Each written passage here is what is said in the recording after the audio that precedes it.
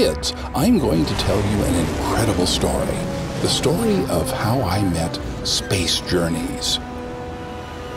We've already talked about how the Cold War between the Union of Soviet Socialist Republics and the USA led to the birth of the Internet. It also led to another fantastic thing, space journeys. If you need detailed information about everything that's related to the subject, you can check out our awesome series, Space Journey 101. The USA and the USSR raced each other to send satellites into space.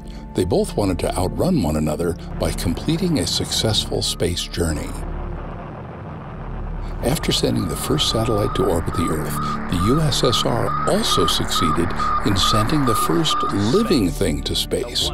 Remember Laika, the very first living, breathing thing that ever went to space other than fruit flies? She was trained as a cosmonaut before being sent to orbit Earth, and she had food and water in a gelatinized form. Yikes.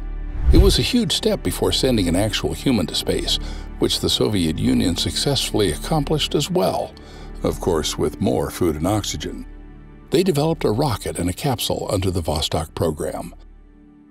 Russian cosmonaut Gagarin successfully returned after orbiting the Earth in the Vostok 1 space capsule launched by the Vostok 3Ka rocket on April 12, 1961. It became the first human spaceflight, making Gagarin the first human to ever be in space.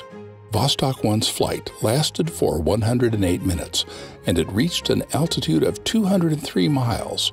327 kilometers. This only made the USA angrier, let alone taming them. This country of the United States was not built by those who waited and rested and wished to look behind them. On September 12, 1962, U.S. President John F. Kennedy pointed to the moon as the new target of space travel and promised to send humans to the moon within 10 years.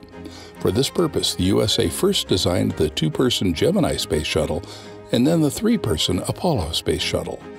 The Apollo 8 space shuttle, carrying astronauts Frank Borman, James Lovell, and William Anders, succeeded in orbiting the moon 10 times in December 1968.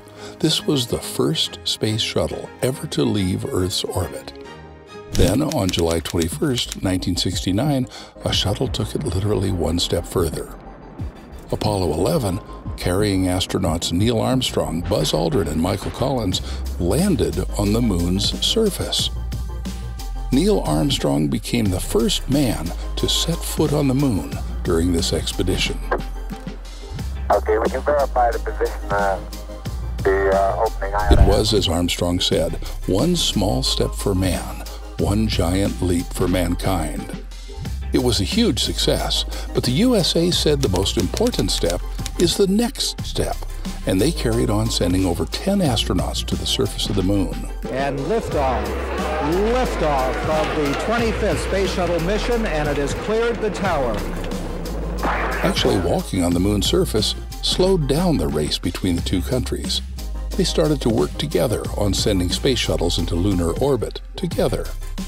China also wanted to enter the stage by joining the Space Games, and eventually, in 2003, Chinese taikonaut Yang Liwei flew for 21 hours in space on the Shenzhou 5 shuttle. On May 30, 2020, SpaceX successfully sent the spacecraft Crew Dragon from the Kennedy Space Center in Florida, USA, with 2 astronauts into space. With this successful launch, SpaceX made its first manned flight into space, and for the first time in history, a private company sent people into space. And now we are talking about living in space.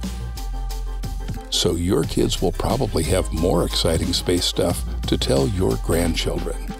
So now you know the whole exciting story, with its ups and downs. Of course, it's not any more exciting from the story of how I met planes. Didn't I ever tell you that story? Oh, it all started when...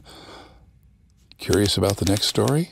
Then turn on notifications so as not to miss the story of how I met planes next week.